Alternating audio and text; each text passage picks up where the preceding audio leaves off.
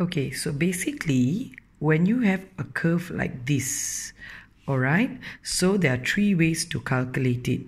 All right, so what are the three ways? So the first, okay, let's say you want from negative 1.2 to 2.3, right? So what is the three ways that we can do it is, the first way, total probability must be 1, right? So total probability will be 1. So 1 minus what I don't want. So 1 minus the right of 2.3, because the right of 2.3, do you see I don't need it, right? I don't need the right of 2.3, right? So I 1 minus that and minus the left of 1.2. You get what I mean? Total probability is 1. So 1 minus what I don't want. Don't want is the right of 2.3. Do you see the right there? Right of 2.3 minus P, the left of 1.2. Okay, stating again.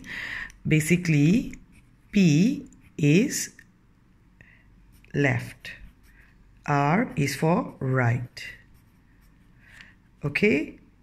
Alright, so that's what I'm using here, alright?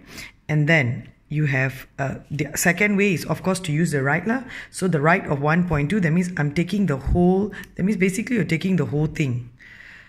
Okay, if I put R negative 1.2, the whole right hand side will come out. That's why you minus R 2.3, so it stops here.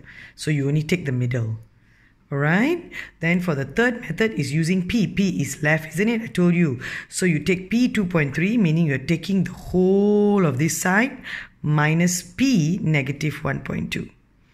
So you're only finding the middle. So whichever way you're comfortable is fine.